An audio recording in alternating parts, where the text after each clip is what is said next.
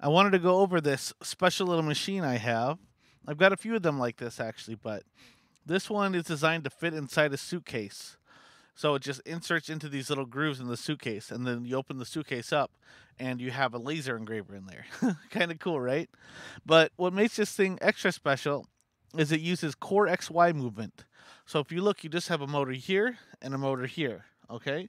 And then you have the belt looped through here and then down. And so for it to move the gantry up, it's actually got to twist both motors together, right? They got to go opposite to bring it up. Now, if it wants to move it to the side, they both have to scroll to the side to make it go sideways so it doesn't go up and down as it moves like that. This is called COREXY, and you see a lot of the wrap styles where it's wrapped around. This is an H style COREXY, so basically it's just an H of belt movement, belt loops here. Okay, I'm going to show you how to set that up because I don't know, you might want to use it. It's really fast. It takes off all the weight from the gantry, so you can move your laser back and forth super fast. So it's got some cool things to it. Okay, so first of all, we have to mess with our config file, right? I'm going to pull the camera view out of the way here.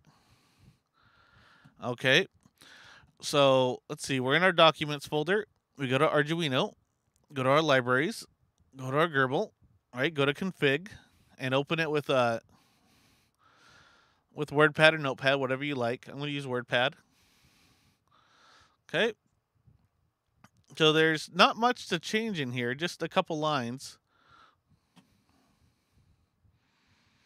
There we go. we're thinking here. All right. Okay. So one thing is our homing, right?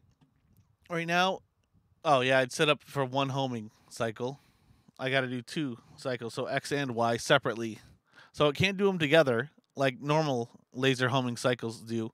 You got to do separate ones if you're going to do homing. So homing cycle 0 is the x-axis. Homing cycle 1 is the y-axis. This is COREXY compatible, which we're using here, right? So let's see. I'm not going to go single commands on this. That's usually off anyways.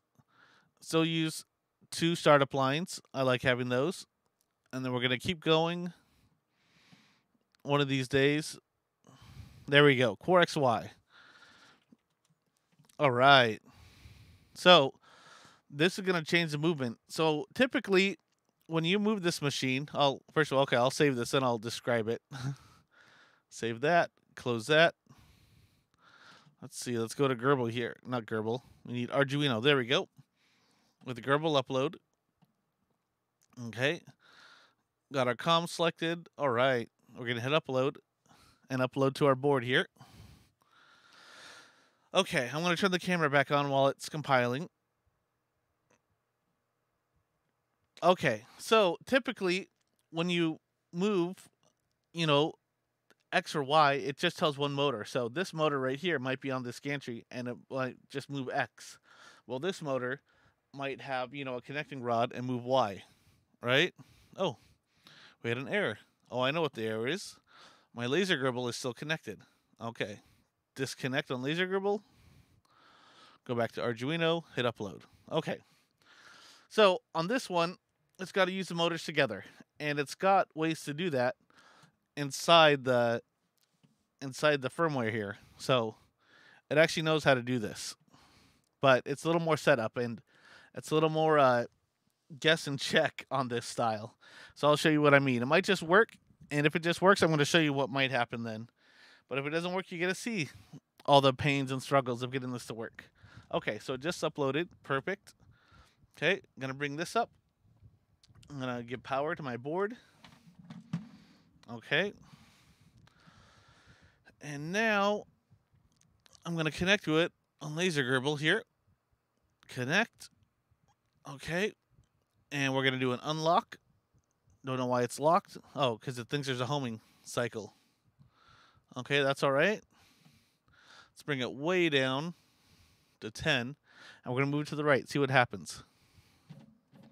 Oh, it actually moves to the right. Let's see what going up does.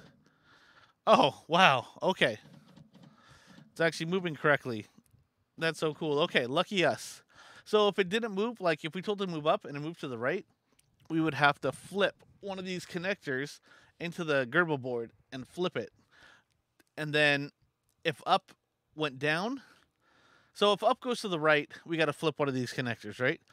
If up goes down, then inside our firmware, inside our registers, we could change that. I'll show you where that is.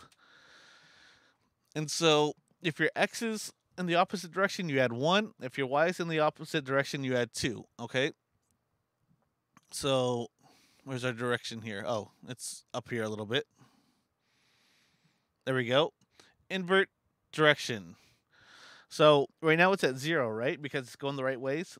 If it were going the wrong way, like in the X axis, I'd add 1 to it. If it were going the wrong way in the Y axis, I'd add 2 to it. So if we're going both ways, well, 1 plus 2 is 3, right? So then instead of going this way, it goes this way. So that's how to set that up. Anyways, it's kind of cool to watch these things move. It's an aluminum frame, so it shatters a little. Kind of cool. Okay, I'm going to set it down here. I'm going to set this at 0. And I'll just show you some moves. I'm going to open up some good vector files here.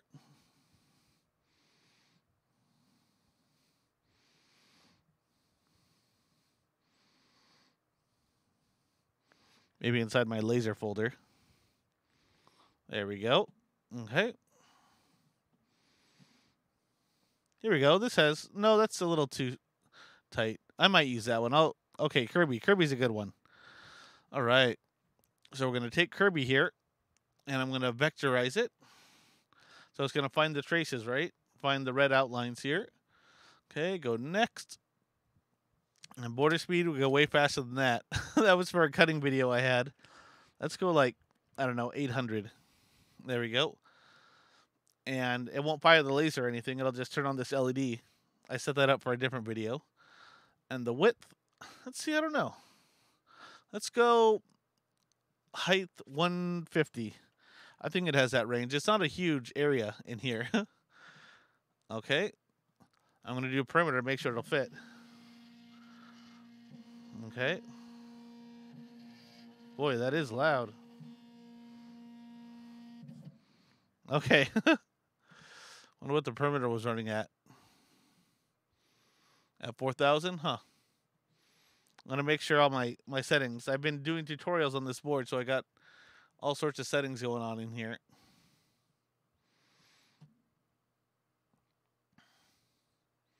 Yeah, that's probably fine. Okay. Sure. All right. So then I hit play. There we go. And so it actually uses these motors together to run this thing. I don't know if you guys can see that, but it's just the two motors here, right, working together for any type of movement. Unless it's going like perfectly diagonal, it's using both motors for every type of motion.